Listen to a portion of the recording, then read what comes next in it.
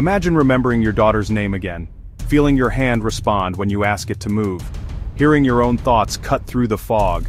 That's the hope driving a new frontier called EvoStem. EvoStem is a nano-signaling substance derived from stem cells, not a cell transplant. Signals, tiny biological messengers that tell your body what to do. The idea is simple but bold. Instead of brute force, send instructions that encourage damaged brain and nerve tissue to calm inflammation, reduce scar-like hindrances, nudge repair. So where does this matter? Alzheimer's, Parkinson's, cerebellar atrophy, stroke, hemiplegia, conditions that steal movement, memory, speech, pieces of who we are. Early lab research and pilot clinical experiences suggest that these nanosignals may help quiet the brain's alarm bells and support the networks that let neurons talk to each other again. That doesn't mean a cure tomorrow, but it does mean a new kind of shot on goal. Here's the science in plain English. Stem cells naturally release packets, exosomes, related nanovesicles loaded with proteins, lipids, microRNAs. Think of them like encrypted emails your cells read. EvoStem's seeks to harness and standardize those messages.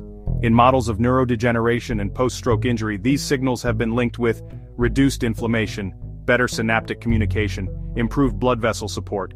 In small human studies, some patients reported gains, clearer speech, steadier gait, better focus, more functional movement. Not everyone, not always, and not permanent.